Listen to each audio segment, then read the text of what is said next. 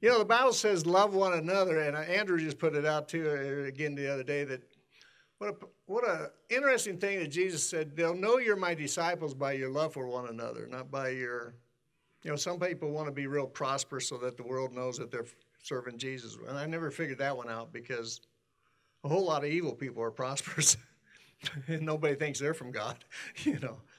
But he said, they'll know, the world will know. And in God's love for the world that's now shed abroad in our hearts, we should have this same love. We have this same love if we'll let it come out for the world.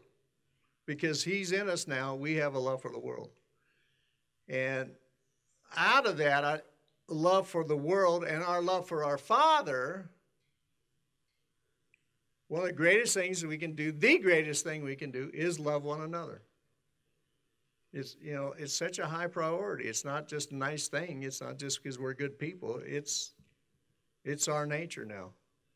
And as we love one another, I think that's just one of the greatest things. I mean, that's my main focus is what's that mean? How do I love people?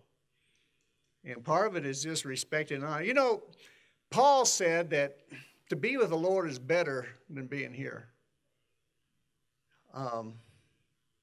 So in some ways we could say, well, let's just pray for one another that we all go to heaven soon.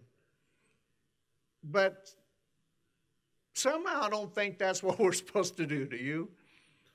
We're supposed to live life down here to the fullest and to the highest level we can. And part of that is remaining for the sake of other people. And Paul did say, because of my love for you, I'm going to stay. And therefore, we pray one for another. And one of the things that takes people out, one of the biggest things, and it affects us all in some ways, but some people a lot more, is the fact that we don't think we're valuable anymore to anybody.